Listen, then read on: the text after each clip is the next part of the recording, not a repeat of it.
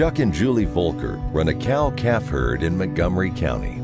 They manage their herd depending on water and grass availability and market their calves through local auction facilities.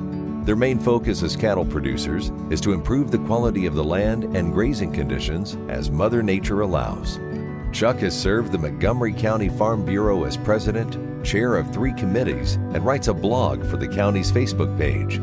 Julie has helped with the silent auction at the annual meeting and provided goods for the legislative dinner. On the state level, Chuck has participated in the Master's Program and spokesperson training. They are supporting the next generation of agriculture through leading 4-H clubs and have been selected as the 4-H Family of the Year twice. The Voelkers are proud members of their local church, Chamber of Commerce, and the Southeast Kansas Power Catbackers. Their vision for Farm Bureau is to help farmers and ranchers continue the success of generational progress.